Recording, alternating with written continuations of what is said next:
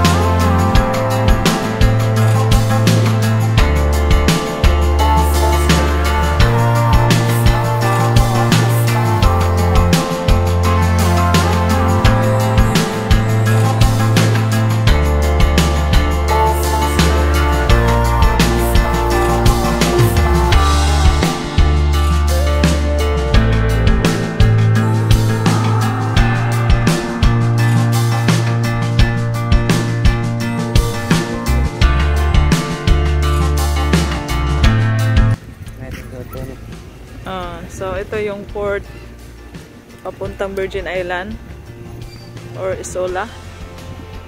Ayan, pinagandahan nila. Wow, ang ganda na. So pag gusto niyo magpunta sa Virgin Island, pwede kayo mag-start dito kasi merong noon merong free boat dito papuntang Virgin Island. Donate ka lang kahit magkano. Yan, dami nakatambay ng boat.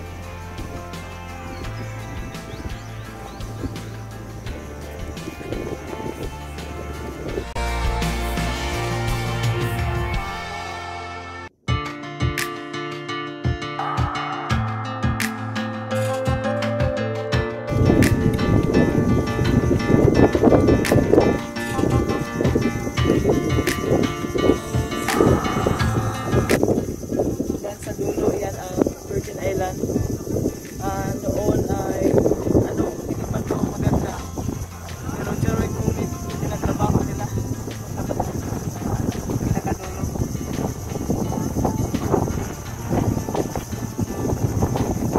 Sarap sa hangin.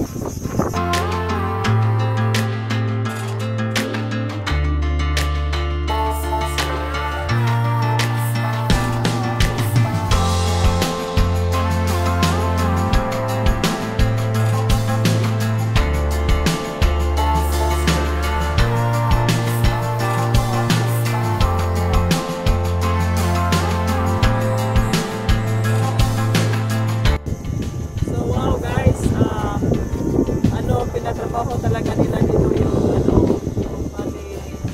port dito sa papuntang Virgin Island. Kasi noon yung last time nagpunta ako dito, magdugtog-tugtog yung mga boat para magkadaki yung mga boat kasi maliit lang. Tapos ngayon pinahabaan nila, tapos maganda pa. So maglakad tayo doon.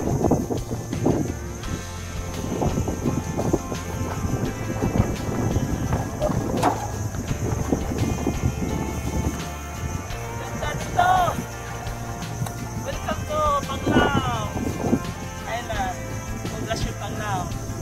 So sa likod lang to sa guys, sa simbahan sa Panglao. So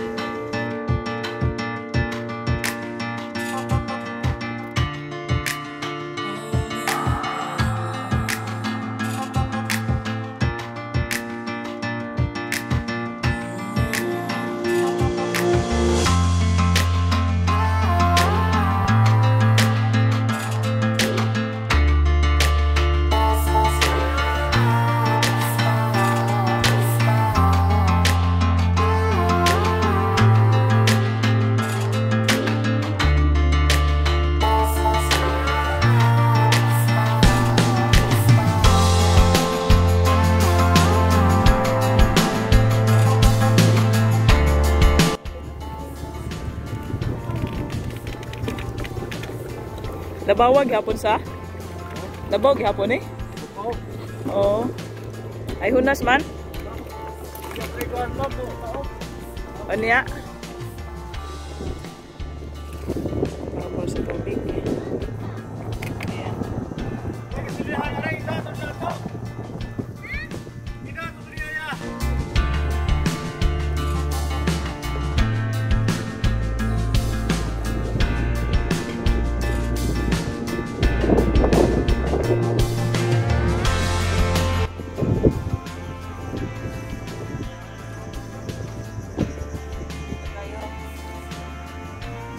Sa tubig. Hugasan na natin paa nga walang hugas.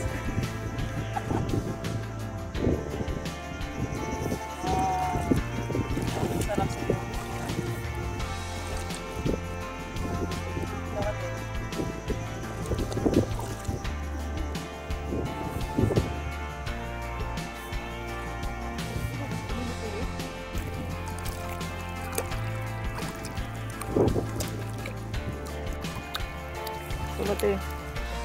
Okay ba dito?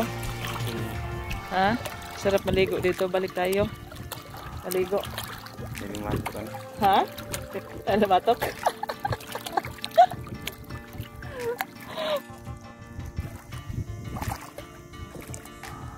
Sarap maligo dito at magtambay. Ayan. Nag-enjoy kami sa tubig. Kasi ang init sa tubig. Tapos hindi pa malalim. Di ba, Bate?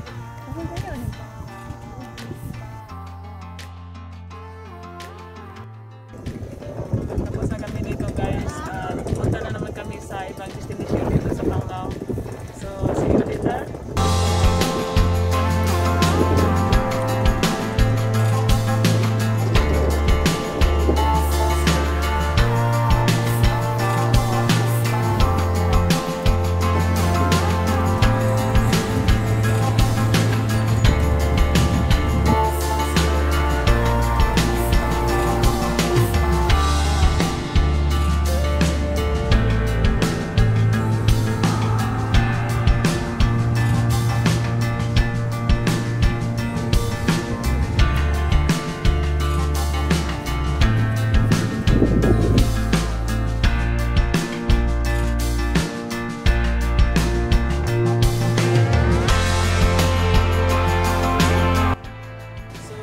Nandito na naman kami sa Modala Resort dito sa Doljo Panglao. So since hindi kami naka-check-in dito lang kami sa my beach kasi bawal pumasok doon. Pero kita nyo guys sa likod, ang ganda dito sa Modala Resort Hotel. Napakaganda. So sana next time maka-check-in ako dito para matry ninyo yung hotel na to. Kasi ang gandang hotel. Tapos, yung sa puti. Talagang sulit na sulit talaga pag bakasyon dito kayo guys.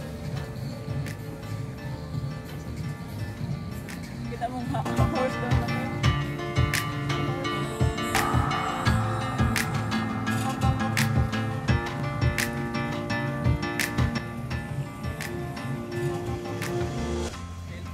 Sa hotel na.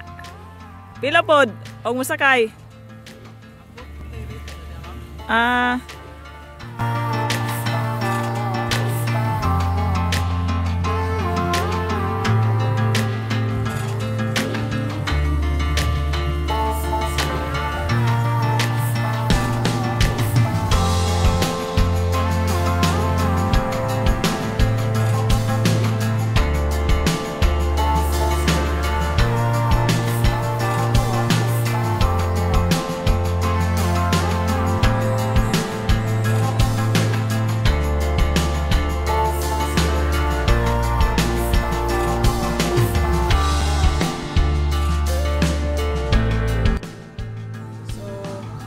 Since low tide guys, ang sarap, malayo ang dagat, pwede tayong maglakad-lakad dito. Okay lang mag-shoes.